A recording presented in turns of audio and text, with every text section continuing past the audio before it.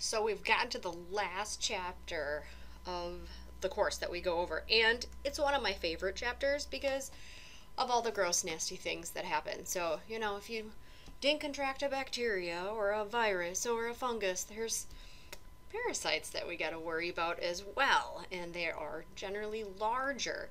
And so a lot of these worms, parasites, aren't microscopic. So I always have the question, well, why do we talk about them in microbiology?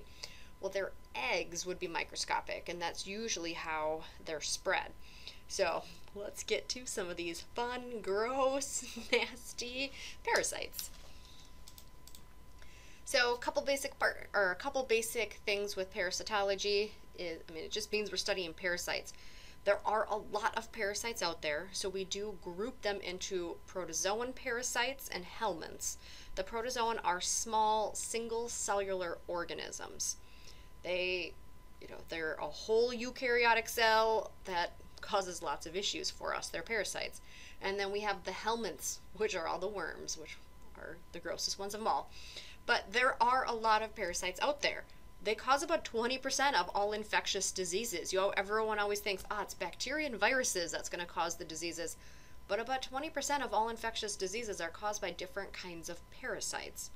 Now, they are less prevalent in industrialized countries like ours, but we are seeing more and more cases of different types of parasitic infections. And those that have weaker immune systems here in the United States, especially those that are AIDS patients. So we're going to first talk about the major protozoan pathogens. So these are all single-celled organisms. They act like animals, they feed, they cause issues to us, and they generally have some form of motility or mobility to get around. Not all. Now, there are an estimated 100,000 species of protozoans. So there's lots of protozoans out there. However, there's about 25 that are important pathogens, meaning they cause disease to us. So there's a lot of protozoans out there that don't cause us any harm, and about 25 that do. Now, their life cycles, they usually come from some type of simple asexual cell division, and they're going to have an active feeding cell. So they're almost going to have like an adult form that is feeding, called the trophozoite. But they can also go dormant and form inside of a cyst, and that's a lot of times how we pick them up, is ingesting the cyst. Some of them have a little more complex life cycles, some even have asexual phases and sexual phases, but we'll get into some of those as we go through some of the specific protozoans. So these are the parasites we're going to talk about. Again, we group them into the protozoans, and we group them into the helminths, or the worms. So we're going to start at the top, we're going to eventually work our way all the way around. Now, most of the protozoans have mobility, and we group them based on their mobility. So the first ones we talk about are in the amoeba group, which means they kind of ooze around in an amoeboid fashion. We have the ciliates group, they have cilia. We have the flagellates group, and then we have a group called the apicomplexans. They don't have mobility, but they do have a complex of usually some type of organ attachment that allows them to get from host to host. Although they don't physically move, they still figured out a way to get from host to host. So we're going to start at the top with the amoeba. Now, the first main group of amoeba even has the word amoeba in it. It's Entamoeba histolytica, which causes amoebiasis.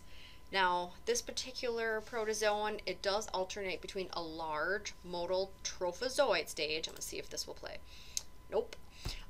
It was just an oozing little amoeba, and a smaller non-motile cyst. So the large motile, again, they just ooze around, and the cyst isn't motile. The trophozoite itself has a large nucleus, and it lacks most other organelles, but it's still a single-celled eukaryotic organism. Now, how we usually pick it up, we are sometimes the carrier. We are the primary host, which means we're the ones spreading it from human to human. Now, how you pick it up is you swallow the cyst, that non-motile form. They arrive at the small intestine. That change in pH actually stimulates the cyst to release 4 trophozoites. They then attach somewhere in your small intestine, they multiply, and they actively move about in your intestine, and they feed there. So you got them living in there. Now, it's actually Entamoeba histolytica is a quite common amoeba. 90% of patients are asymptomatic, which means you might already be carrying this particular organism in your small intestine and have no idea because 90% are asymptomatic. Now, most cases of this are in more developing countries, but we still have thousands of cases of this particular organism here in the United States. Now, on occasion, the amoeba is not just going to stay happily in your intestine being asymptomatic. It can secrete enzymes that dissolve tissues and go into deeper layers of the mucosal lining of your intestine. That causes dysentery, abdominal pain, fever, diarrhea, and weight loss. And so it starts to damage the actual intestine itself. This is where you get some of those basic symptoms, is that damage to the intestinal lining. And about 10%, means 1 in every 10 people, carries this particular organism with them. Again, mostly asymptomatic in patients.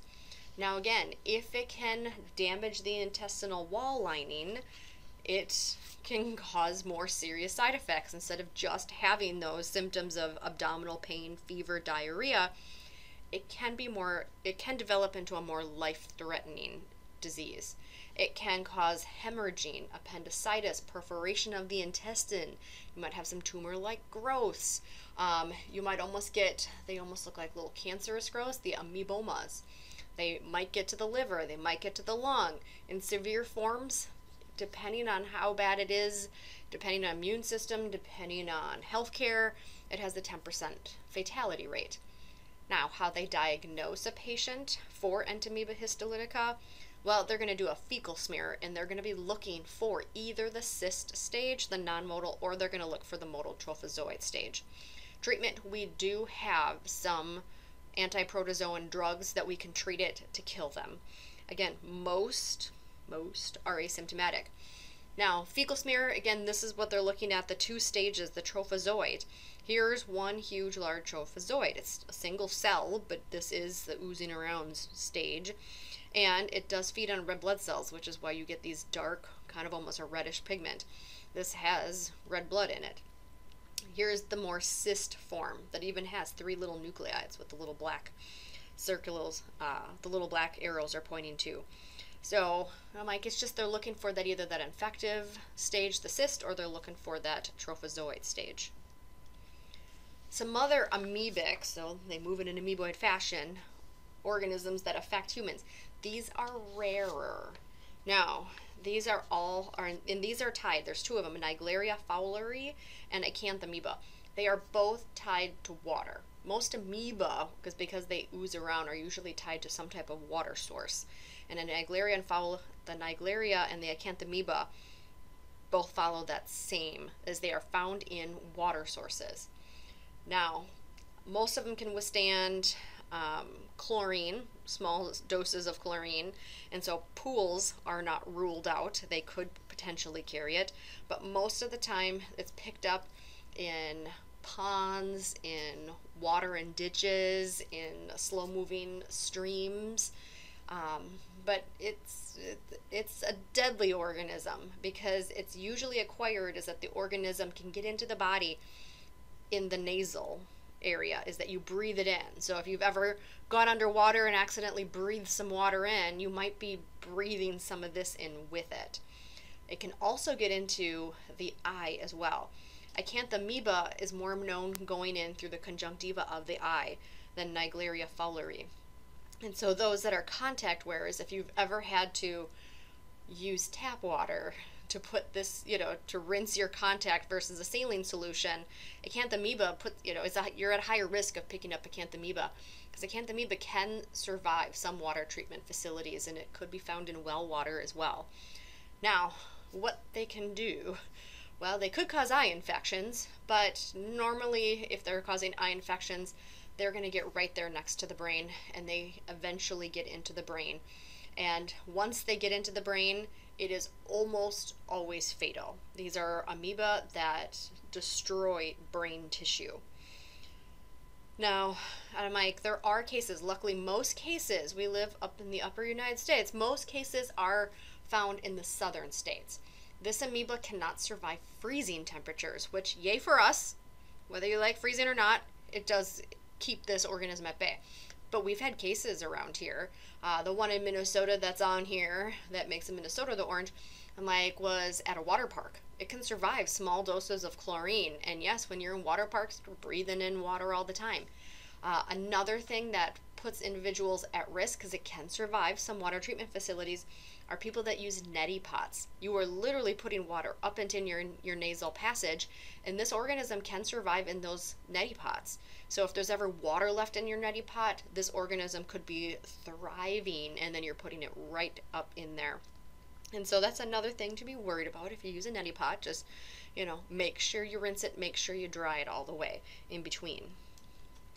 Now, our next group, the next group of protozoans are the ciliates. And there's only one ciliated protozoan that causes human disease, and it's the Bacillium coli. Now, it's an intestinal ciliate. Part of its name coli is because it affects the colon. And so it's an occupant. It's found in the intestines of domestic animals, so your pets, as well as farm animals like pigs and cattle. We pick it up by ingesting any food or water that has cysts, which, because it's found in the intestines and we pick it up by eating cysts, it's a fecal oral spread. You're eating some type of food or water that's contaminated with fecal matter. Now, the trophozoite, this adult ciliated stage, not the cyst stage, is the one that erodes away at the intestine, and it usually gives some type of intestinal symptoms. Usually you're going to have diarrhea. It's generally your big intestinal symptom. But it rarely goes any farther than that. So it's more of an annoying, not deadly organism. So they generally only grow under anaerobic conditions and in the presence of our own microbiota, our own bacteria. Healthy humans are more resistant to getting it, so those that are at a higher immune system deficiency are going to be more likely to suffer the more serious side effects. It's treatable. We do have anti-protozoan drugs that can treat it as well, and you can get rid of it. Now, quick little concept check before I go on to the flagellated stage. The Entamoeba histolytica primarily invades what body part? Well, it is one that affects the small intestine. And again, a lot of individuals are carriers of this particular entamoeba.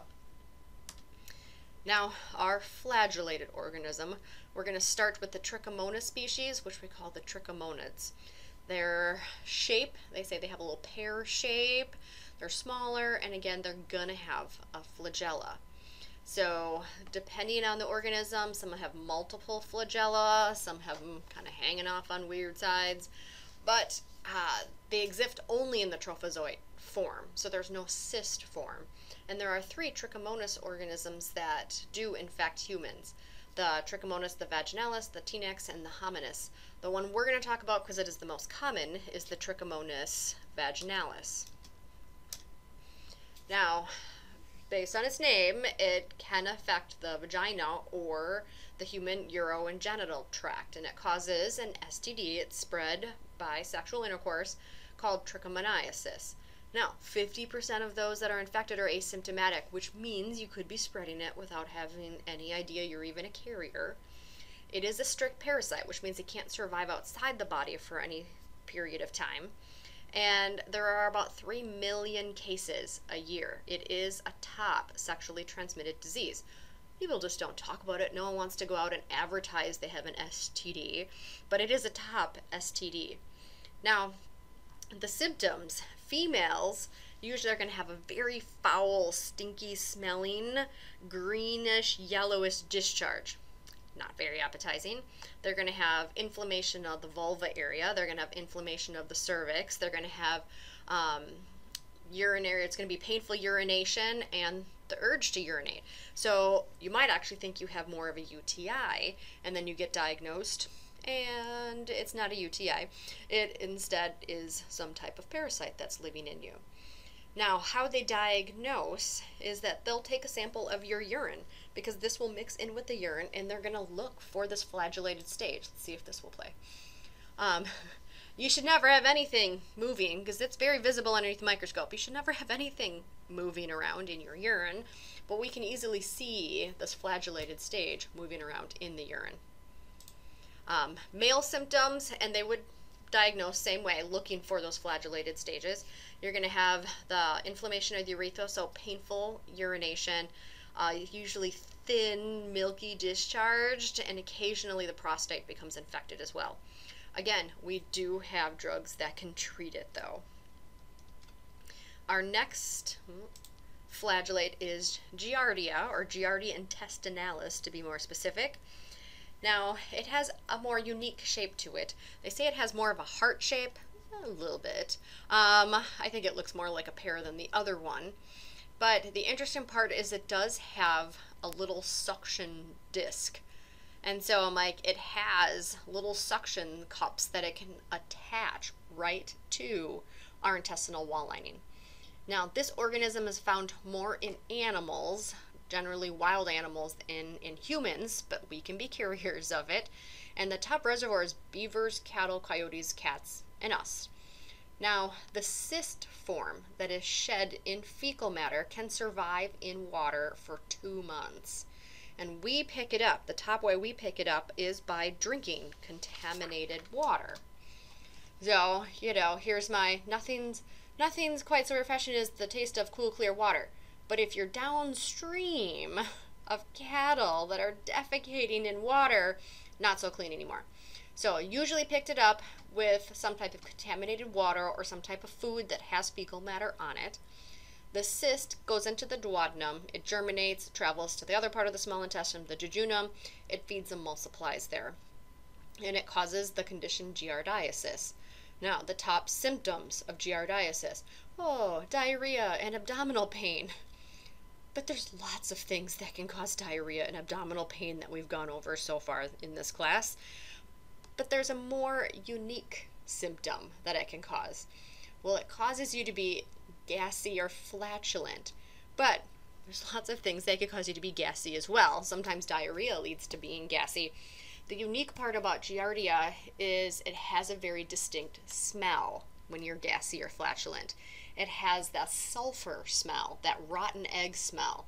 So if you've eaten something suspicious or drank some water out in the environment somewhere and all of a sudden you've got diarrhea, abdominal pain, and your gas consistently smells like rotten eggs, it's a pretty good recommendation you're going to want to go in and get that checked out.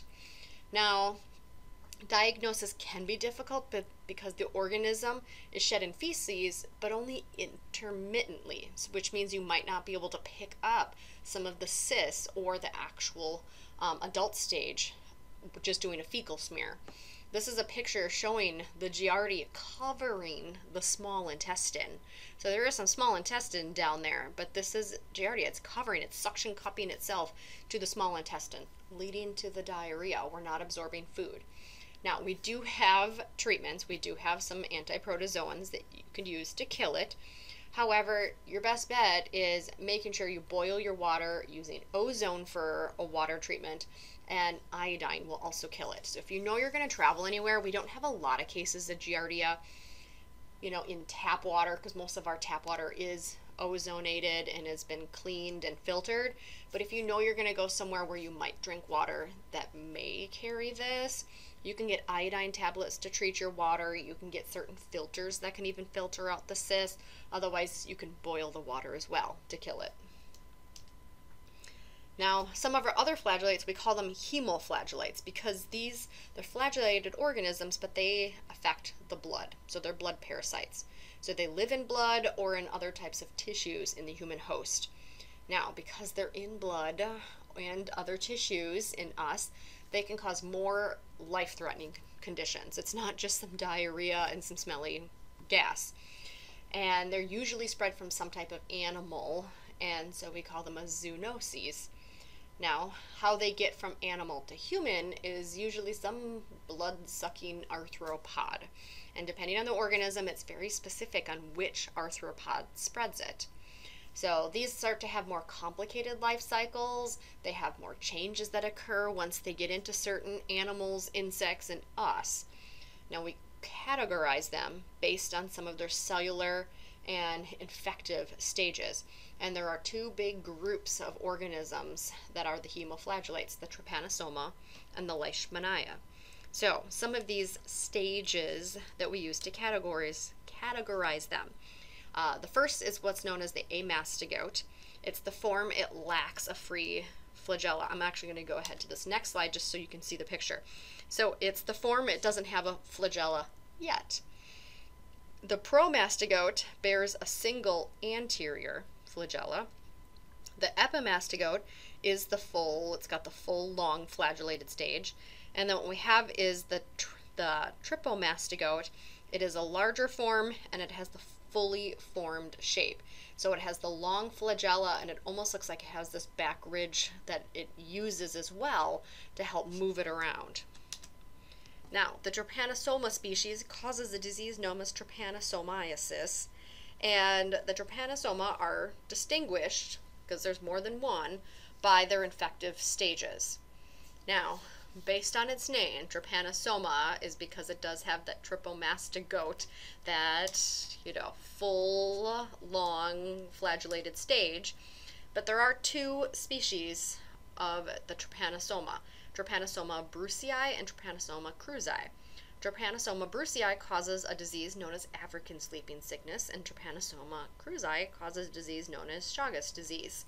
That's found more in Central and South America. So we're going to talk a little bit about each of them, starting first with the Trypanosoma brucei that causes the African sleeping sickness. Yes, it is found more in Africa, and there are a couple different strains of Trypanosoma brucei, but both of them cause very similar conditions. Now, it's spread by a very specific insect called the tsetse fly. And so again, it's a blood-sucking arthropod. It's a very tiny little fly. And the biting of the fly inoculates our skin with the trypomastigotes. They then multiply in our body, they get into the blood supply, they go anywhere where the blood supply goes, and they cause damage to the spleen, the lymph nodes, and the brain. Now, the original organism is harbored in many different mammals, and that's where the tsetse fly picks it up, is they're biting mammals, they're biting us, just kind of like mosquitoes do. They bite animals, they bite us, and it's how mosquitoes can spread things, or ticks. Same type of thing, as the tsetse fly bites animals, they bite us, and they can spread this organism. Now, the disease, because it gets anywhere and it can cause damage to different organs, including the brain. And like the symptoms, you can have sleep disturbances, not being able to sleep correctly, tremors in the body, paralysis, and coma. It's called African sleeping sickness because you end up going into a coma. You go to sleep and you don't wake up anymore because of that damage to the brain tissue. Now, diagnosing it is they're going to actually look for those trypanosomes, those adult flagellated stages in the blood. You can easily see them in the blood. If you do a blood smear, you can see this flagellated stage. You wouldn't normally see that in a blood smear, so it's a very unique, easy way to diagnose a patient. You can also see them in spinal fluid, and you can also see them in lymph nodes. Now, treatment. You need to start treatment ASAP, because by the time you start having neurological symptoms, treatment's usually too late. The damage is already done. But otherwise, we do have some treatments if you think you've been exposed to it or have initial symptoms of it. Control is just trying to get rid of the tsetse fly, that vector that is spreading. So anything that can control this particular biting fly or prevent you from getting bitten. So just having different types of insecticides, having the bed nets, things like that. Again, this is only if you're going to be traveling to Africa. But if you have a patient, if you've never traveled to Africa or don't plan on it, but you have a patient that has, and I'm like, it's kind of a big clue to know, travel is important to note from your patients because they can suffer from some of these more unique but common to those area diseases. Now, the other trypanosoma that causes disease in humans is Trypanosoma cruzi, which causes Chagas disease. It again is also spread by an insect. The bug is the reduvig bug, which is also known as the kissing bug.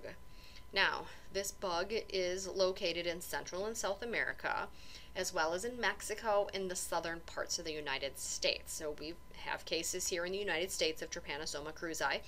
Luckily, it can't survive winters and freezing, so unless we have severe global, climate change, we might be okay living in the northern part of the states. Now, how you would pick it up is when this bug, this kissing bug, feeds on you, some of the bug feces that carries this organism goes in with the bite site, so it gets in through the skin. Now, the reason why it's called the kissing bug is this particular bug does bite and suck blood, but it likes to go to an area on the skin that's really easy to get to blood, and that's your lips. There's a reason why your lips are red. It's because you have blood vessels very close to the surface of the skin.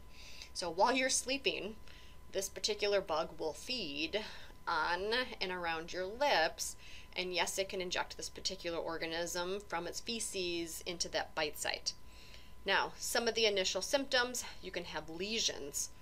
Like you're going to have a huge sore at the bite site. It might develop to fever, swelling of your lymph nodes, the spleen, and the liver. Now, again, it is more commonly found in Central and South America, but we do have cases here in the United States. But as it spreads around in the body, it can actually get in and cause issues with the heart itself. So the heart can carry this particular organism, and it can damage the heart muscle. That actually in Central and South America, the number one cause of heart disease is Chagas disease. So they have a lot of heart disease cases, and it's not because they're overweight, it's not because they don't exercise, it's because of this particular organism that damages heart muscle. Now, when I said you could easily see some of these trypanosomas in red blood or in a blood smear, this is all your red blood cells. Here are some very obvious trypanosomes that you can see. Now, this is showing that yes, it can actually get in to the heart tissue itself. So you've got your cardiac muscle tissue, and you have some of the amastigote stages in there. Causes inflammation of that heart, it causes damage to the heart. That long term, that damage to the heart causes congestive heart failure. Now, it's treatable. We do have antiprotozoan drugs that we can treat it, but again, the sooner you can get treatment, the less damage that's done. The other hemoflagellate organism is the Leishmania species, which causes leishmaniasis, also spread by insects, blood-sucking insects, and this one is spread by a fly called a sandfly. Now, it is endemic to equatorial regions, so it needs warmer temperatures. It can't survive freezing. Again, good thing we live in the upper United States where we have freezing in the winter, so if you don't like cold, just be happy that because of that freezing in the winter, we don't suffer from a lot of different organisms. But if you've ever traveled, or if you ever plan on traveling somewhere tropical, or if you've had patients that have traveled to somewhere tropical, they're at risk of picking up any of these different organisms. Now, kind of the life cycle. So we pick it up by the bite of the sandfly. Now, when the sandfly bites you, it picked it up usually from some type of other animal. Again, it sometimes dogs, sometimes rodents. But as it picks it up and it bites us, it's going to inject the flagellated stage, the promastigote, into our bloodstream. And I'm like, once it gets into our blood, it gets eaten by macrophages. That's what we want to do. Unfortunately, the macrophages can't break it down, and it starts to reproduce inside of our white blood cells. It's like a great hiding place. So as after it starts to reproduce enough, just two pictures showing the same thing, those white blood cells burst, and those amastigotes get released back into our bloodstream to get picked up by another sandfly, and we can start all over again. Now, and I'm like, it can keep doing the cycle here within a human, but most often the sandfly has picked up this parasite not from biting us that wasn't infected. It's usually by biting some type of animal that wasn't infected. Now, if it can't, I'm like, if it gets broken down by the macrophages and doesn't start to spread, usually you just have a localized infection. You're just going to usually have a lesion at the bite site. If, however, it does start to spread, that's when your body is usually going to start to suffer from more severe side effects. So the cutaneous just is the lesion at the bite site. However, if it starts to spread and your immune system doesn't get rid of it, you can start having infection of the skin and the mucous membranes, usually in the head regions. You have big inflamed areas in the head region. Any of your mucous membranes, anywhere in your nose, in and around your mouth. And that's usually a chronic infection, meaning it doesn't go away right away. It can also, as it travels around the body, cause a high fever, weight loss, enlarged spleen, liver, and affect your lymph nodes. Now, the most severe disease of the systemic portion is what's known as the Kala Azar. It's the most severe and fatal form if left untreated. It just means it's affected a large number of body systems, and they give it its own special name for its stage. Now, a little concept check before we go on to some of our apicomplexan protozoans. So hemoflagellates are transmitted by which method? So the hemoflagellates, the ones that do live on blood, are spread by insects, whether they were the kissing bug or the sandflies. They're spread by insects. So now we're going to take a look at the protozoans that are called the apicomplexans. They don't move themselves. Instead, they have a complex of organelles that allow them to get from host to host. And we're going to start, I'm trying to remember if I go in order. I go in order. With our, we're going to start with Plasmodium. So apicomplexans, they are called sporozoans. They usually have some type of spore in their life cycle. They don't have any kind of locomotor organelles. They don't have cilia or flagella or move in an amoeboid fashion. They can alternate between sexual and asexual phases depending on what host they're in. And they are usually spread, or usually, but they can be spread by arthropods, insects, food, contaminated water, or other means as well. And we're going to talk about the top 4 apicomplexan parasites that cause human disease. Now, most of the time people are like, nope, never heard of these before. But you may have. Sometimes, again, you don't always recognize the genus and species, or even the genus, but you recognize the diseases that they cause. So Plasmodium, you might not recognize the genus, but Plasmodium is the genus of organisms that cause malaria. Now, there are 5 species of malaria. They all cause malaria, so they're all different types of Plasmodium. Some are a little more severe cases and have more severe signs and symptoms, but they all cause malaria. They are all spread by mosquitoes in the Anopheles genus, and lucky for us, this particular Anopheles mosquito species does not survive here in Wisconsin. We do have some Anopheles mosquitoes here in the upper United States, but not this particular species. So it needs a very specific species of mosquito to spread this particular parasite. Now, other than getting spread by the mosquitoes, it can get spread by blood transfusions, and it can get spread mother to fetus. Now, it causes somewhere between 300 and 500 million cases a year, and it causes about 2 million deaths per year. Again, luckily, we don't have a lot of cases around here, but anywhere where it doesn't freeze, we can find cases of malaria. So southern parts of the United States, there are cases of malaria. If you ever are planning on traveling or have traveled, or have patients that have traveled to any of these areas, they again are at high risk of picking up this particular organism. Now, its life cycle, it has several different stages. One of them is the first one. It's the asexual stage, and it's when it's in a human. So it's picked up when a female mosquito bites us and injects the asexual sporozoites into our body. They travel to liver and then do what's known as schizogony, or asexual division, that generates another stage called a merozoite that enters into our blood supply or circulation in about a week to 2 weeks. Once they're in there, they attach and enter red blood cells and convert to another stage called the trophozoite, and they continue to multiply in our red blood cells. Now, we can actually see on a blood smear, when we look at red blood cells, you can actually see the trophozoites. They look like small rings with a nucleus on one side. And so you can see this particular red blood cell has 3 of these trophozoites in it. Some just have 1, but your red blood cell should never have anything that look like rings inside of them. It's the main way we diagnose malaria, is doing blood smears and looking for the trophozoites. Now, as they start to divide and multiply in our red blood cells, at some point, they are going to burst and release what's known as the merozoite stage. And so you have bursting red blood cells. That's never good. It is going to be one of the top reasons why we have symptoms. So it then goes into the sexual phase after they get released. Here's another picture of those trophozoites.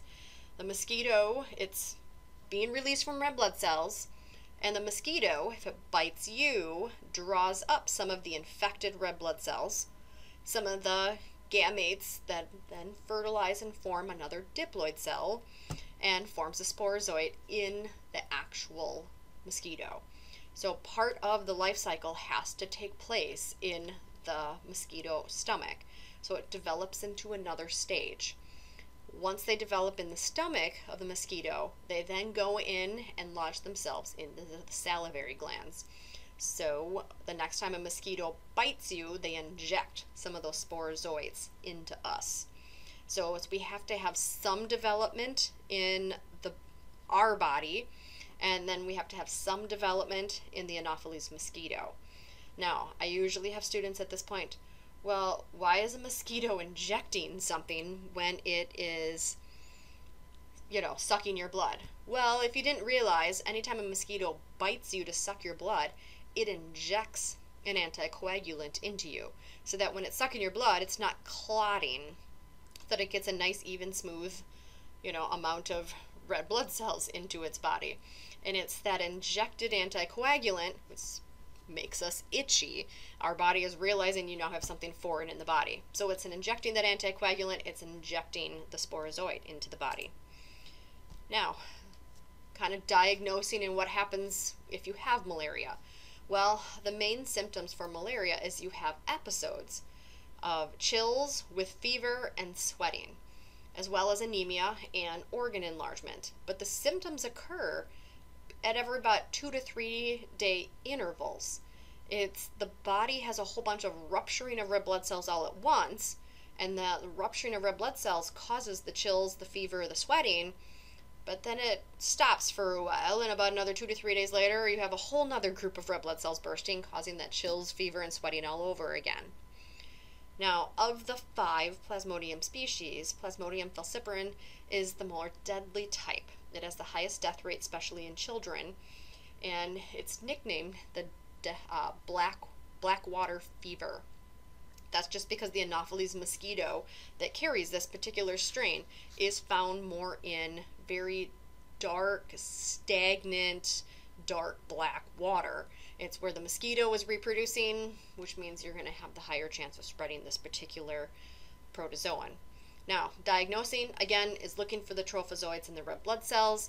Unfortunately, this organism has become more drug resistant to the drugs we've usually been able to use to treat. However, we do have some anti-malarial drugs.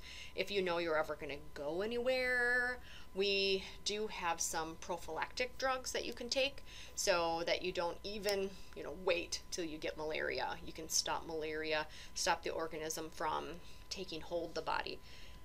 Otherwise, your best control is, since it's spread by mosquitoes, have bed nets, so when it's feeding at dusk and at night, you're not getting bitten by this particular mosquito, and we've got some of those prophylactic drugs. We don't have a vaccine. They are trying to develop one, especially for that falciparum species, but there are multiple species, and it's changing as a lot of organisms are slightly changing. The next apicomplexan that we have is the Toxoplasma gondii, which causes toxoplasmosis. So this is an organism that naturally lives in cats. So this is the one that you may have heard of, like, cats give toxoplasmosis. They can. So it's an organism that naturally lives in cats. They harbor the oocyst in their digestive tract. However, we acquire it by ingesting raw meats, not from a cat, or any substances that's contaminated by cat feces. So it causes a disease known as toxoplasmosis, and for a lot of healthy individuals, you would have no idea you've picked up this organism. It's asymptomatic. The only time it really causes big issues is that this is an organism that can cross the placental barrier, and it can cause stillbirths and miscarriages. And it can also cause issues, brain and heart damage in AIDS patients.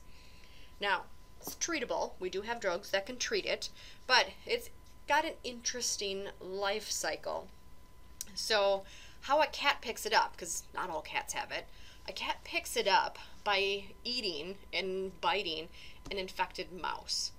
Now, once a cat has eaten or bitten an infected mouse, the organism gets into the body and it grows and reproduces in the digestive tract. And it's, yes, for about 2 weeks, that fecal matter is going to contain cysts, which, if you eat cat feces, you could pick it up. That's one way that you could pick it up, but it's not the only way you can pick it up, because people can suffer from toxoplasmosis and they don't own a cat, or know anyone that owns, or been around any cat at all. But another way that you can pick it up is if these cysts are shed in cat feces, say in a farm cat. Farm cats don't go in a litter box, they go anywhere in the field. And when farm animals are grazing in the field, when they're eating their grass and vegetables, they could be picking up cat feces along with that. And that cyst can actually form what's known as a pseudocyst in the muscle tissue of those farm animals. And so we can pick it up by eating undercooked meat. So eating undercooked lamb or sheep or pork. So one more common way that people pick up this parasite is by eating undercooked meat. But it can get picked up by eating cat feces.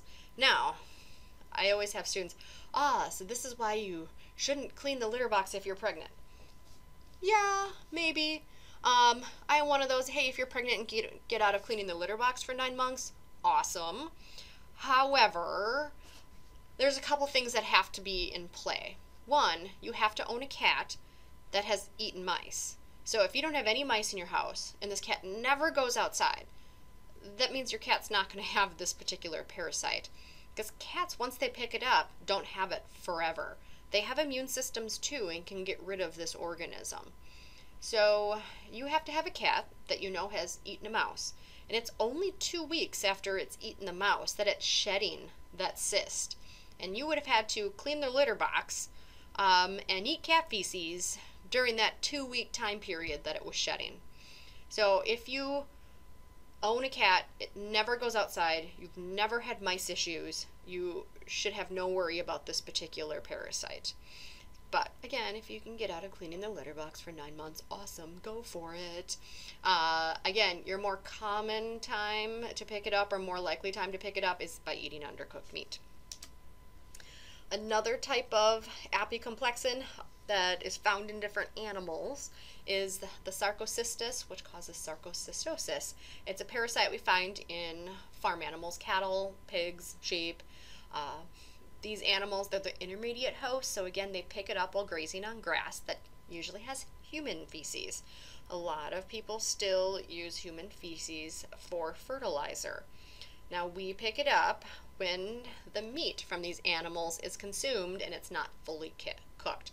It causes your basic food poisoning symptoms, diarrhea, nausea, abdominal pain, but it will go away on its own. The organism leaves with the diarrhea and the vomiting, so there's no specific treatment we have to worry about. So just another thing that can cause diarrhea and nausea. Now, another intestinal pathogen is Cryptosporidium. So this is an apicomplexan, a protozoan that can affect a lot of different animals. In humans, it causes an intestinal disease called cryptosporidiasis. Now, the organism exists in tissues and it exists in an oocyte phase. How we usually pick it up is by drinking contaminated water with fecal matter in it. Again, you eat poop, you drink poop. Now, the biggest outbreak of cryptosporidiasis ever in the United States was in Milwaukee in 1994. And I've had students that are from Milwaukee and they've lived through this and they totally remember this happening. Or maybe you didn't live in Milwaukee, but you remember hearing about the outbreak in Milwaukee. It happened in 1994, and over 400,000 people all contracted cryptosporiasis. That's a lot of people. Now, the top symptom for cryptosporiasis, because it is an intestinal disease, is watery diarrhea. So you have 400,000 people with diarrhea in Milwaukee. They literally could not keep the shelves stocked with Imodium and Pepto. They had to set up, because this, depending on your immune system, diarrhea can, if you're already immunocompromised, be deadly. And it was. It killed over 100 people. So they had to set up makeshift hospitals because they didn't have hospitals for all of these infected people. The interesting part about it is that in Milwaukee, they noticed all 400,000 people that picked it up all lived in one small, not small neighborhood, but one small area of Milwaukee. That it was to the point that across the street from some of these people, no one was infected. It was only on one side of the street that they were infected. Well, they linked it back to the water treatment facility that provided water to a certain part of Milwaukee. That water treatment facility was not doing its job very well. They didn't get this water treated and filtered correctly, and everyone that lived in the certain area of Milwaukee, all of their drinking water, all of their tap water contained this particular parasite. Now, because it did kill over 100 people, Milwaukee updated their water treatment facility. They now have one of the most highest up-to-date, state-of-the-art water treatment facilities in the United States, because their poor water treatment facility killed people.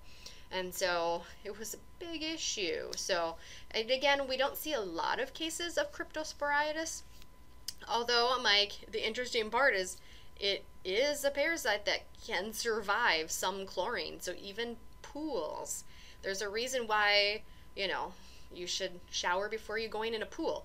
What if you have fecal matter that you didn't wipe very well, and now you're in a pool swimming, and that ends up in water that people are drinking, on accident? It can spread in pools. So there are occasions that in summers we'll sometimes see a few outbreaks here and there tied to water in public pools.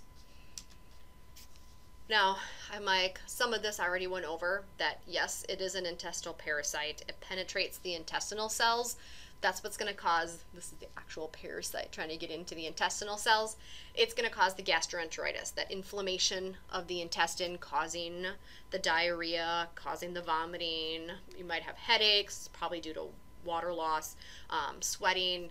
AIDS patients, or those that have a more severe immune system, may suffer more chronic, persistent diarrhea. They can't get rid of the parasite by themselves. Right now, we don't have any effective drugs. It's treating the symptoms. You're treating, replacing fluids, replacing electrolytes, and eventually the parasite should leave with the diarrhea, or your immune system should be able to get rid of it.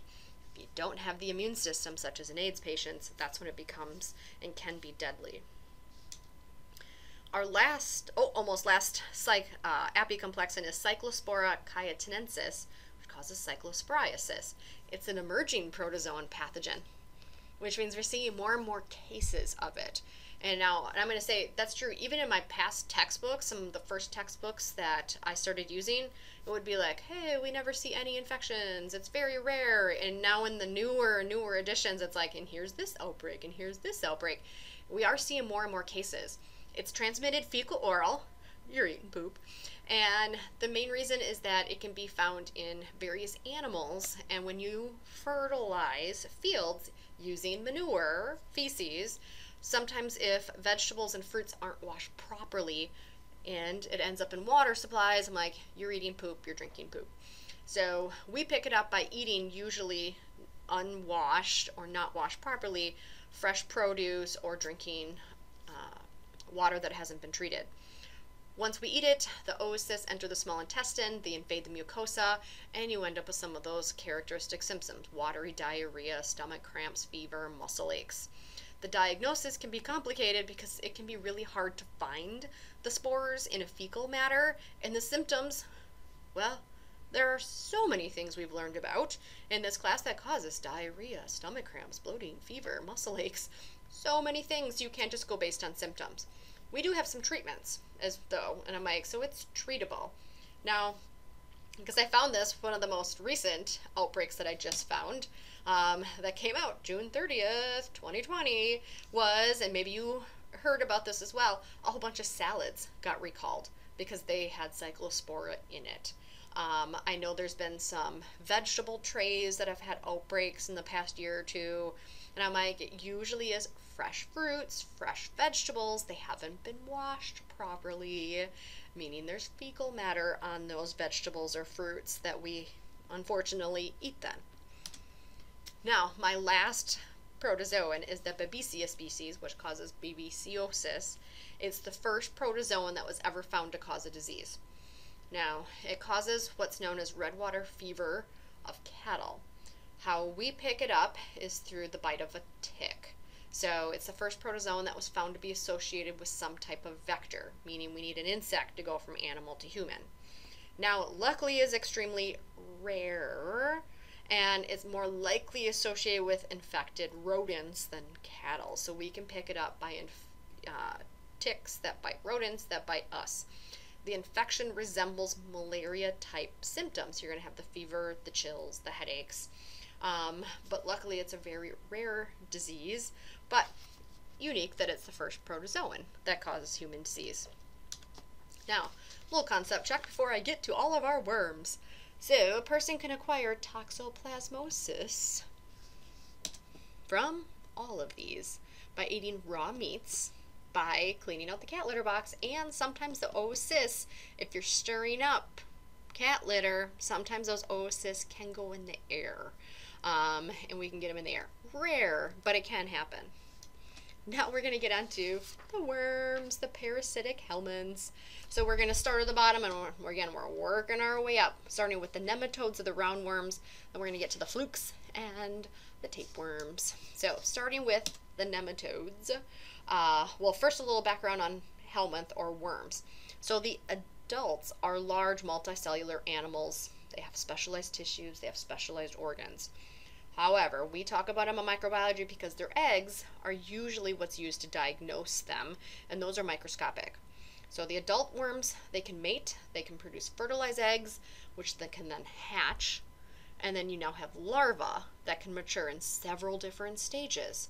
Now, the sexes may be separate. You might have female worms, you might have male worms, or you might have hermaphroditic, which means one worm has both sexes in it, which means it can self-fertilize. Now, adulthood and how they mate and the mating occur always in the final host, what's known as the definitive host. The larvae develop in different intermediate hosts, and sometimes it could be multiple intermediate hosts it has to get into. A transport host just means it's a host that the organism has to get in to further development, but it doesn't cause any damage to that organism. It's just a transport host.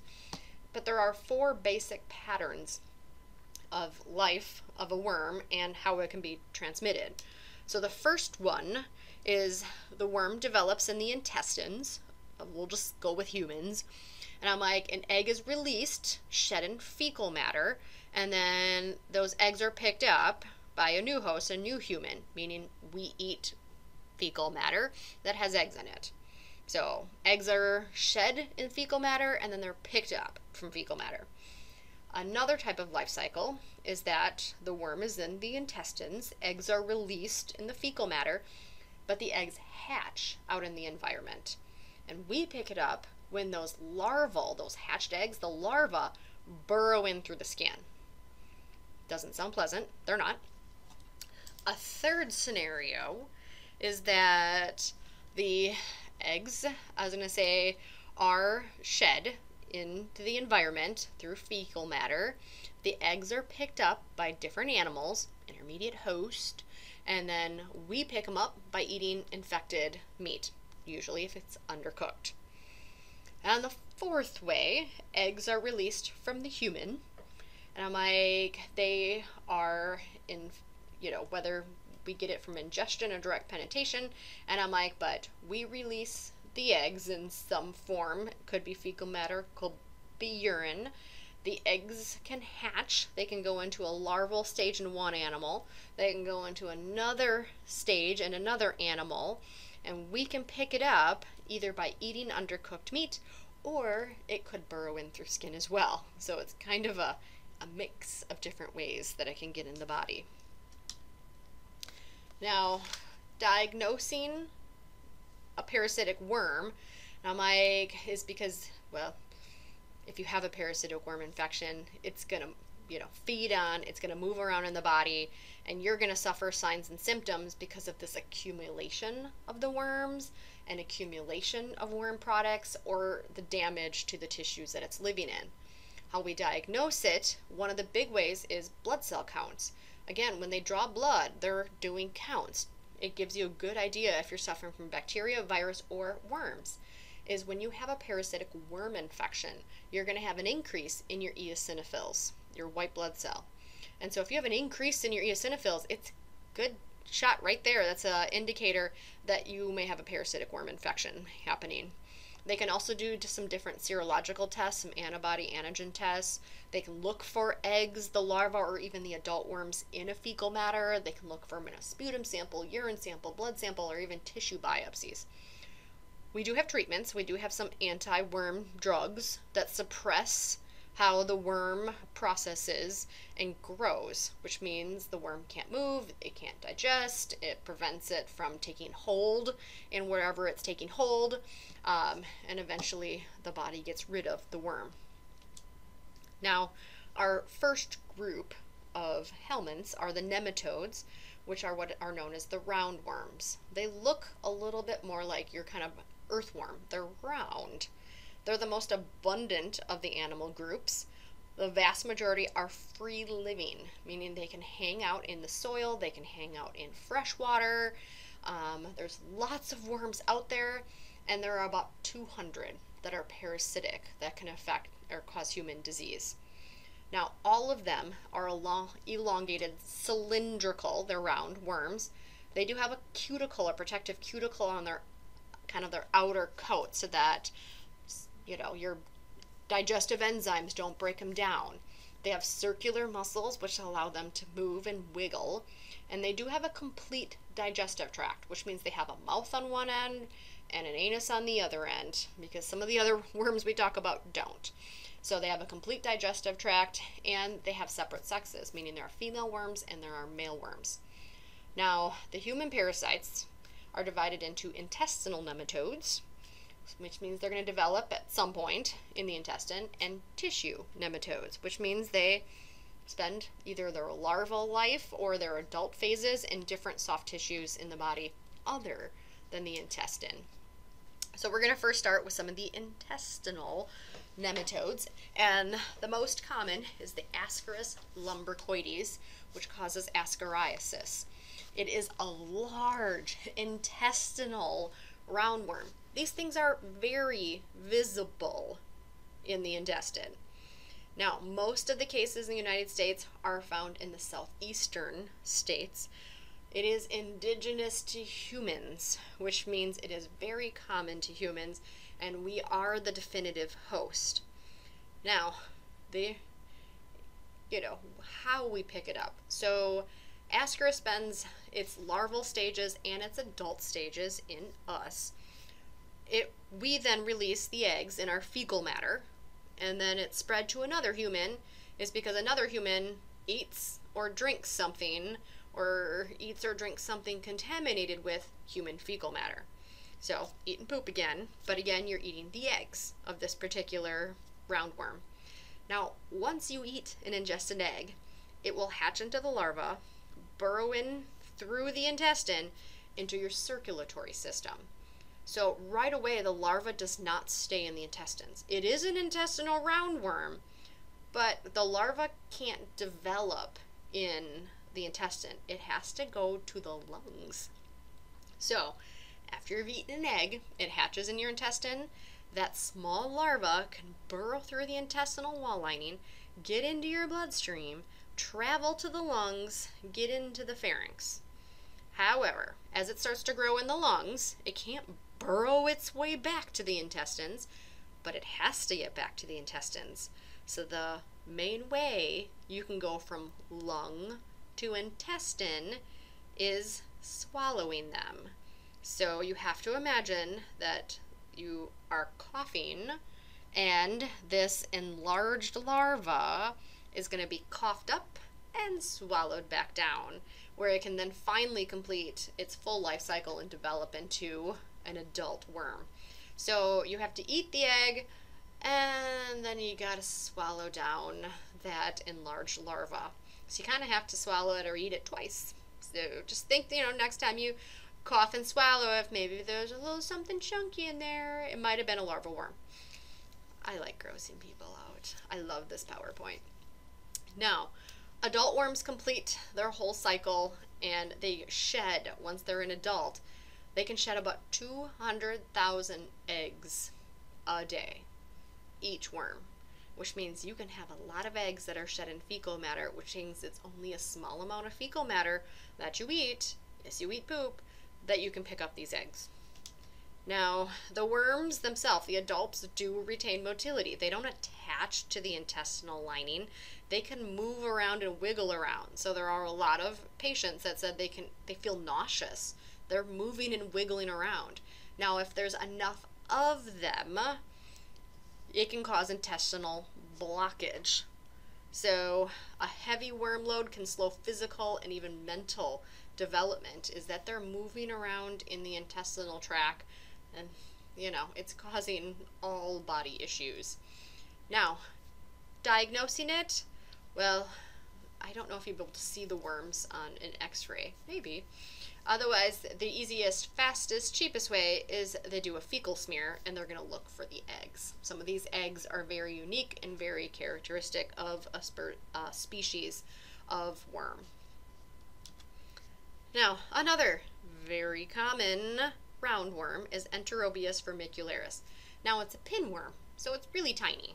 So it's skinny, here's an inch, and I'm like, really skinny. So it's very short, very skinny as an adult. Now, it is the most common worm disease in children. Now, kids are dirty. So how they're picked up, eggs are swallowed. After hatching in the small intestine, they develop into adults. They don't have to go to the lungs or anything else. They just hatch in the small intestine, develop into adult. The interesting part about this worm, though, is that the female worm at night likes to come out of the anus and right around the anal opening lay eggs and then go back into the intestine, back into the anus. So you got worms coming out of the butt. They're tiny, but you got worms coming out of the butt at night laying eggs. So it causes intense perianal itching at night. I mean, you got worms coming out and they're laying eggs all over that area. Well, this is why self-inoculation is also very common. Kids are going to itch back there. They're going to have eggs now on their hands, and if they're not washing their hands and they put their hands and fingers in their mouth, they're re-inoculating themselves. Now, how to diagnose this particular worm? If you would go to the doctor because the kid is itching nonstop at night, they will probably send you home with something that looks like this. It has a sticky little paddle on it, and they're going to ask you at night to put that little paddle right on the anal opening. They're hoping that some of the eggs are going to stick. They're a very unique looking egg. They look like little footballs, and they're kind of a clear look to them. So underneath the microscope, they're going to look for those eggs to diagnose it. Now, fun factoid, I swear when I talk about things in class, it's usually the same time my kids get these things. So one of my kids has had this. As I said, it's the most common worm disease of children. I knew right away what was happening, where it's at bedtime, super bad itching back there. Me as a parent and as a person knowing what's going on, I was just, grossed out, freaked out, trying not to freak my poor little kid out. The good thing is, although you could take your kid to the doctor, you can make an appointment, do all of this, you could diagnose as well based on symptoms, or if you want, you can get a piece of packing tape, it's clear, and a cheap little microscope, You can buy those online and look for the eggs yourself. Luckily as well, you can self-diagnose. Because it is such a common disease, you don't even need a doctor's prescription to get the drugs. Amazon overnighted, thanks to Prime, and you can get drugs to treat. The big issue is that self-inoculation can keep happening. You got to make sure that the bedding is getting constantly changed. Lots of hand washing, or it's a chronic infection that never seems to want to go away. Now, humans become infected by which stage of the pinworm's life cycle? And the only pinworm we talked about was just that recent Enterobius vermicularis, and it's eating the eggs, usually on your fingers. Now, another type of roundworm is called a hookworm. It's called that because the end of the worm forms around as a hook. Now, it has a little bit different life cycles because humans in their feces will shed the eggs, but the eggs hatch into larvae, and the actual larvae themselves can burrow in through the skin, usually if you walk around with bare feet. So if you're walking around with bare feet, just know there could be hookworm larvae hanging out on the grass, hanging out at the beach, that could burrow in through your skin. Now, the two most common hookworms found here in the United States is Necator americanus, even tells you it's found in the United States, or in the Americas, and Encyclostoma duodenale. So, picked up as it burrows in. Now, when it burrows in through the skin, it can travel around in the body. It can go from the blood supply, it can go to the lungs. Again, they can go back up, they can be swallowed back down, but because they're in the blood supply, these hookworms really can end up anywhere in the body. They don't always and only want to hang out in the intestines. They would like to, reproduce and shed eggs in the intestines, but they can go anywhere in the body. Some of the symptoms, they can cause pneumonia, nausea, vomiting, cramps, bloody diarrhea. One of the unique symptoms is that they have these jagged teeth around its mouth. And it's used to that as it clamps onto different parts of the body, it sucks blood. Now, one hookworm can suck about 3 drops of blood a day. And everyone's like, oh, that's not bad. Yeah, but there's never just one worm. You can have hundreds of worms, all sucking 3 drops of blood a day. And so you can have a significant blood loss, causing anemia. Now, if these hookworms get somewhere other than the intestines and start sucking blood in vital body organs like the heart, it can be deadly. Rare, but it can be deadly. Another of our roundworms is the Trichinella spiralis, because it actually does kind of form a spiral shape inside of the cyst, and we pick it up by eating undercooked pork or bear meat, which is unique to eat bear, but up in Alaska, they have more cases of that. So if they're eating undercooked bear meat is how it's picked up.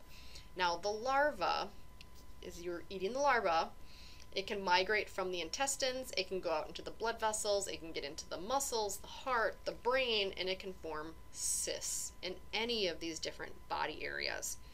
Now, the first symptoms is you might have some flu-like symptoms as well as some diarrhea. Nothing bad, you might not even go to the doctor, but after a while you have cysts forming in different parts of the body, and you might have now muscle and joint pain, shortness of breath, and you're going to have an increase of your eosinophils. You have a parasitic worm infection. By the time they've encysted, formed cysts in different body parts, there is no cure. It is a deadly parasite. It forms cysts in different parts of the body, and it's not good to get into the heart and the brain and cause damage to those muscle tissues. Again, it's rare, and it's, again, cook your foods properly, especially pork, especially bear, if you ever eat any bear meat. Now, some tissue nematodes. So these are ones that are not going to get into the intestines. They, again, like to grow to adults and live in various tissues other than the intestines. So they're going to complete their life cycle, some possibly in the human blood, possibly in the lymphatic system, somewhere in your skin. They are considered filarial worms. They are still long. They can maybe have filamentous bodies, and they're usually spread by some type of biting arthropod. Now, it causes a disease known as filariasis, and it causes damage to the tissues that they form in. Now, the two that are most common for most of those filariases are the Wuchereria bancrofti, which causes a condition known as elephantiasis, and Loa loa, which is an eyeworm. So if you don't like things in your eyes, you're not going to like the picture coming up. Now, the Wuchereria bancrofti, it gets into the lymphatic system. Now, it's spread by mosquitoes. So the mosquito deposits larvae into our body when it bites us, and the worm goes into the lymphatic system. And it slowly damages your lymphatic system. It causes blockages in your lymph flow. And so your lymph, which should be circulating around your body just like your blood does, accumulates because it can't flow anymore. It has full-on blockages, and it likes to accumulate based on gravity in your lower extremities. And so your lower extremities swell to huge proportions, which causes what we call as elephantiasis, is your legs and ankles and feet start to enlarge and look more like an elephant's. That's because of the damage to the lymphatic system. Now, the unfortunate part is once the damage to your lymphatic system is done, it can't reverse and heal itself. The damage has been done. And occasionally, there are times it could take years before you even know that this damage is taking place. Now, a unique, smart, crafty thing that this particular parasite does is it lives in the lymphatic system throughout the whole day, except at dusk. You can have some of these parasitic worms leave the lymphatic vessels, travel into the blood supply just at dusk. And it does that for a reason, is because what's most active at dusk? Mosquitoes. And when mosquitoes suck up the blood, they may suck up some of these worms and start the whole cycle again. And so this worm has gotten a little crafty. It lives in the lymphatic system, but it can also travel into the bloodstream at dusk when mosquitoes are most prevalent to continue the life cycle. So they're crafty. Some of these worms, they get a little crafty. They get pretty smart on how to complete full life cycles and spread. The other tissue nematode is the Loa loa. It's the African eyeworm. It's spread by the bite of small flies. Again, I don't like eye things, and I'm not a big worm fan. I think they're gross, but then I also think they're cool. Now, temperature-sensitive worms eventually migrate around the skin and enter in the eye. The only way to get rid of them is you have to pull the worms out from a small hole in the conjunctiva of the eye. We do have some drug treatments on, it's usually best to get rid of the whole worm because the drugs can kill the worm, and then having worms in your body in and around the eye can actually cause more issues. But you got to get rid of the worm. You got to pull it out from the eye. So again, if you're traveling to Africa where this particular worm is prevalent, just have lots of bug spray. Try to keep small flies away from you. Now, one particular nematode that we talk about too is called the Dracunculus medinensis. Now, it's found most in India, Middle East, and Central Africa. It's a specific type of worm called a guinea worm. Now, it's carried around by an arthropod called the cyclops, found in standing water. Now, how we pick it up is if you walk into this standing water, this particular larva can penetrate. It can burrow in through the tissue. It's going to cause inflammation, lesions. It's going to inflammation and irritation and lesions at the bite sites. But the interesting part is it starts to grow up and develop into adult in the tissues under the skin.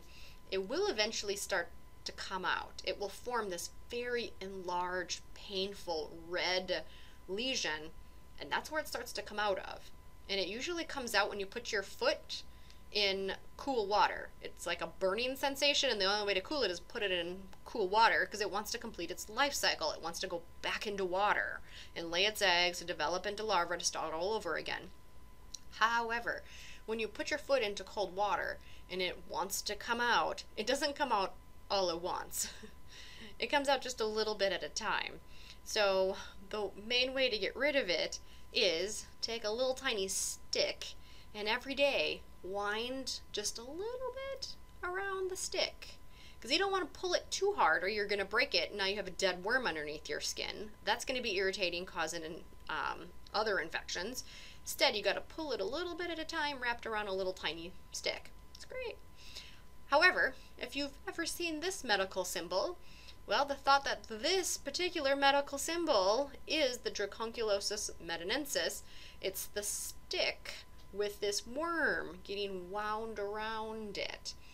Now, lots of efforts from the World Health Organizations and the Carter Foundation, President Carter, we've dropped the number of cases of Dracunculus medinensis. We know the life cycle, we know how it spread, that we used to have, there was 3.5 million cases in 1986 to just 24 cases in 2015. I mean, that's a huge drop. Again, we know the transmission sequence, we're educating, we're trying to prevent it. We're at the point we're trying to eliminate this particular parasite. But it may live on in that medical field symbol. Now, our next group of worms are the trematodes or the flukes. Now, the trematodes, they say they have a leaf-like or leaf-shaped body. So it's kind of just wide. It's wide and flat like a leaf. They lack a full circulatory system, they don't have a full respiratory system, and they don't have a complete digestive tract. So they have a mouth, but they don't have an anus. So everything that goes in the mouth comes back out the mouth. And there are usually intermediate hosts. Usually a snail or a fish is needed to complete the full life cycle. But humans are usually the definitive host. Not always. Now, one particular fluke that causes disease in humans are the schistosomes. It causes schistosomiasis. It's a very common parasitic disease, and there are multiple schistosome species. They all cause schistosomiasis, and they like to get eventually into the blood. Now, adult flukes live in humans, and we release eggs into water, fecal, sometimes in the urinary tract. And then in the water, the early larvae, called the miracidium, develop and enter into a snail. So again, snails are usually, these flukes are tied to a water source, and snails are usually a very common intermediate host. It then develops into what's known as the secondary larva, called a cercaria. How we pick it up is if you're in the water, some of these larvae can penetrate the human skin, and it can cause something known as swimmer's itch. Now, there are lots of things in water that can be irritating to skin and be itchy. Well, this could be one, that as it burrows in through your skin, it gets really itchy. Once it gets into the blood supply, it matures into the liver, and then the eggs migrate into the intestine. They can be shed in fecal matter, they can get into the bladder and be shed in urine. And I'm like, but they can get in and circulate around or move around in the body with the circulatory system. Now, this is showing some of those different stages. The miracidium, that initial egg after it hatches, which then it gets into the snail and develops into what's known as the cercaria phase, which can get released from the snails and burrows into the human host. Again, we've magnified it quite a bit. And as they develop into adults, this is showing the female worm and the male worm. They're separate sexes. And the adults can live in our blood supply. And because they get into the blood supply, they can travel anywhere in the body and cause severe complications depending on where they go. Now, we also have some liver flukes, which means the adult likes to inhabit the liver. One is the Aposthocorix I hate saying some of these, the sinensis. And it's going to be tied to some type of snail. It's going to need a fish for its life cycle. We pick it up by eating undercooked fish that have one of the intermediate hosts. So yeah, possibly if you eat sushi, you're at a higher risk. But just by going out and fishing and cooking your own fish at home, if you don't cook it all the way, you are at an increased risk of picking up this particular fluke. Now, the larva can crawl into the bile duct, mature. Some of the eggs are shed in the feces, but because they can get into the bile duct, they can cause bile obstruction. and it's usually going to cause the inflamed liver. It may cause jaundice, usually going to have pain of the abdomen, fever, may have diarrhea that goes along with it. It's generally not life-threatening, but these things can get quite large. Another liver fluke is the fasciola hepatica. The fact it has the hepat in it means it's a liver fluke. Again, it can cycle between different animals, but it needs some type of snail, usually some type of aquatic plant in its life cycle. We usually pick it up by eating raw aquatic plants, watercress or something else, and the fluke gets into the liver, again, can cause that bile duct obstruction. Now, the organism that causes elephantiasis, is true or false, has an enclosed or a complete digestive tract. And that's true. It has an enclosed or a complete digestive tract. It is a roundworm, and it has a mouth, it has an anus. Our last group are tapeworms. So these are our cestodes or tapeworms. They are flatworms. So they are very long, they're very thin. They say they're a ribbon-like, just kind of like a ribbon or a piece of long Scotch tape. They have very long, very flat. They are composed of little individual sacs called proglottids, and a scolex, which is kind of like the head region, and that's the part that grips the intestine. So it's the scolex where you're generally going to find attachment devices, hooks or suckers or both, something that helps it attach to the intestinal wall. Now, each proglottid is an independent unit that absorbs food and makes and releases eggs. So each proglottid is an independent unit. It feeds and it makes eggs, which means it's got both female and both male reproductive organs. Now, some of the top tapeworm infections are both Taenia in the Taenia genus, the Taenia saginata and the Taenia solium. Now, they are also then called the beef tapeworm and the pork tapeworm based on the intermediate host on where we pick it up. Now, this is just showing kind of what a basic tapeworm looks like. So the scolex, the head region, usually has some type of attachment device, suckers, hooks, both, and each individual proglottid has both, male and female parts and does absorption of food. It's that scolex that helps attach itself to the intestinal wall lining.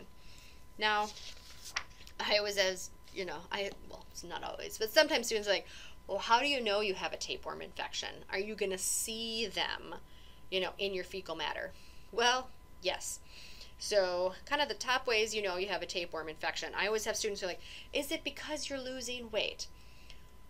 No and yes. So tapeworms, because they feed, they live in our intestines, they feed on what we have in our intestines. So they feed on what we've eaten.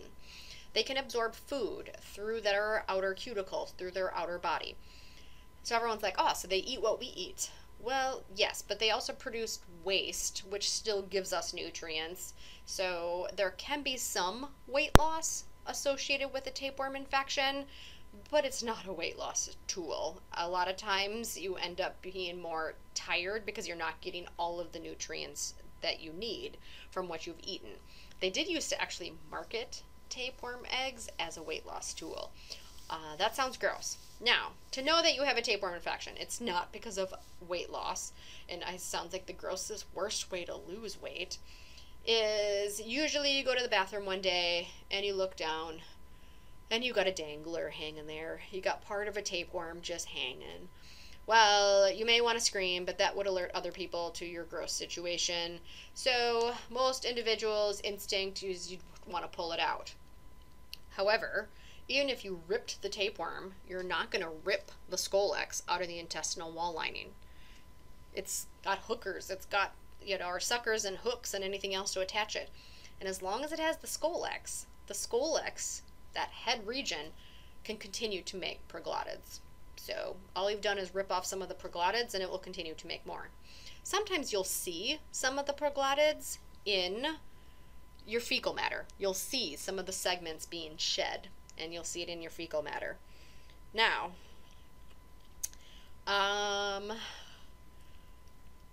you can go to the doctor, They can easily look at your fecal matter. They'll see the eggs. They may see some of the proglottids. They can give you drugs. But my note, it will kill the tapeworm so that that scolex will release from your intestinal wall lining. But you're still going to have to shed them all. You're still going to have to poop them all out. So it's just a heads up for tapeworms. Now, how you can get them. So the first one, which is one of the more common ones, the Taenia saginetta, also known as the beef tapeworm. It's extremely large. It can, it can be 5 meters, 15 feet-ish, 5 meters long. Now, its head, the scolex, it has both hooks and suckers to attach itself to your intestinal wall lining. We are the definitive host, so we are how it will, the host that it will fully grow up to its full 5 meters, 15 feet, adult. And I'm like, we pick it up by eating undercooked beef. Now, how the beef get it is that they pick it up by eating eggs. So if some human has a beef tapeworm, eggs are shed in the fecal matter. Those eggs end up on grass because it wasn't in some water treatment facility. If human feces are used as a fertilizer, other animals can pick it up. They can eat the eggs on the grass. It will develop in the muscles into the larva, and then you eat undercooked meat. I mean, sometimes it is so bad you can actually see the larva in the meat. Now, if you cook it all the way, totally fine. However, if you eat beef that has this all in it and you didn't cook it all the way, yes, it can grow into something that will look like that in your intestines. Now, for a lot of individuals, asymptomatic, which means maybe you've got one of these right now and you have no idea.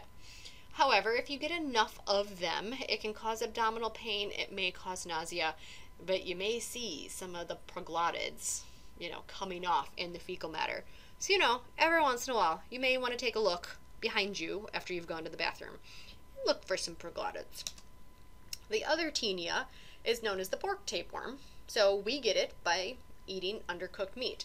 That larva, that encysted larva, just like this, is in pork tissue. And so and I'm like, same thing, the eggs come from our intestine, they get released into the environment. The pigs pick them up from eating the eggs, they hatch, they eventually make their way into different types of muscle tissue, and then we pick it up by eating that encysted larva in muscle tissue. Now, the biggest issue is that if we eat that undercooked meat, that larva doesn't always go straight to the intestine and develop into the full tapeworm. Sometimes the larva can end up in the heart, it can end up in the eye, it can even end up in the brain. And that's not where it wants to complete its life cycle. So instead it will actually form a cyst around itself, and that cyst can cause damage to tissues. So this is actually showing a heart that had encysted larva from this tapeworm in it. It can cause serious damage to tissues. So it can cause seizures, it can cause psychiatric disturbances.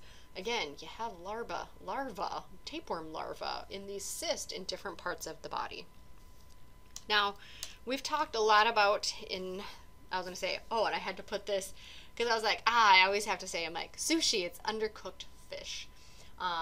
And so you or people may be big sushi lovers. Again, if you're eating undercooked anything, you are at a higher risk of picking up any of these different kinds of worms or other types of infections.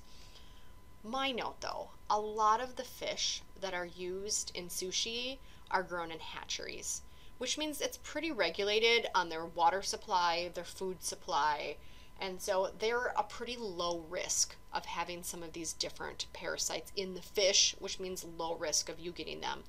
However, if you travel somewhere and they're advertising sushi from fresh, wild-caught fish, I just, want to let you know that you're at a highest risk of picking up some unique parasite by eating undercooked fish that has been caught in the wild. So just note, maybe avoid sushi if it's wild caught. So most sushi around here is all hatchery raised fish. Now, we've talked a lot about in this PowerPoint as well as other PowerPoints that there are a lot of different arthropods that can spread diseases. And yes, I just wanted to put out some of the top arthropod vectors that spread diseases. Mosquitoes are a big one, especially around here. Again, different species can harbor different parasites, and so luckily freezing in the winter does decrease the number of mosquito species in our area. Fleas are another one that can cause disease. Lice, they're a blood-sucking arthropod. And ticks, which we got a lot of those around here. Now, of all of the ticks, there are two groups. There are hard ticks and there are soft ticks. Just depends on their outer body. Either of them can transmit their own diseases. So if you're like me, I'm not a bug fan. I'm like, in summer when these different insects are out, I'm like, trying to do anything to prevent yourself from getting bitten, using the bug spray, long clothing, light colored clothing so you can see them, avoid being out at times of day when they might be out, all of those types of things. So last PowerPoint, lots of things that may have grossed you out, but yep, lots of things that may have affected you, may be currently affecting you, or may affect you or your patients in the future. So if you have any questions, let me know.